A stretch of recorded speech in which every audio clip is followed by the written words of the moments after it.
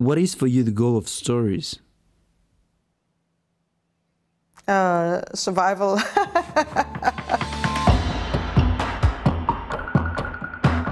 We swim in stories, we breathe stories. Stories is all around us.